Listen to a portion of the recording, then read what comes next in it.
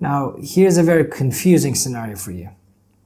A couple of years ago, it's an actual situation. A couple of years ago, when I was still with PricewaterhouseCoopers, PwC Consulting, one of our junior consultants approached me.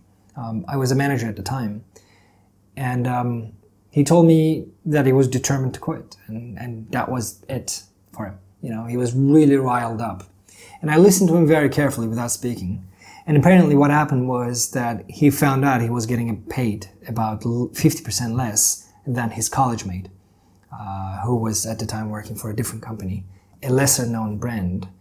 And he was questioning, you know, how can this no-name employer pay his friend almost double the salary that he's receiving from PwC Consulting? Such a great brand name employer, one of the leaders in management consulting. How is that possible? He thought it was unfair. Now I asked him a question which I'll ask you now.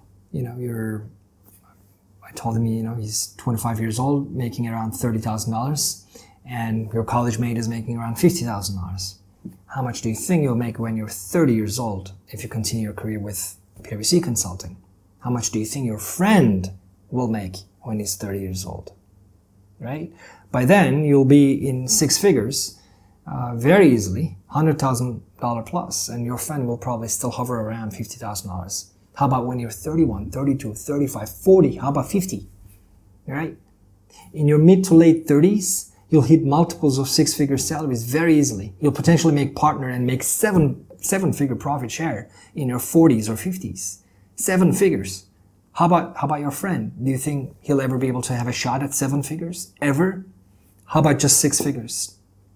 He'll be really lucky if he can ever make the jump to 6 figures, let alone multiples of 6 figures. I always say this, and this is very important.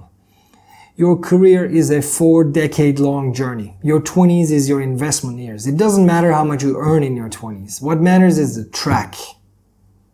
If you're on the right track, accumulating rich experiences and skills, developing your profile with strong brand names, that's all it matters.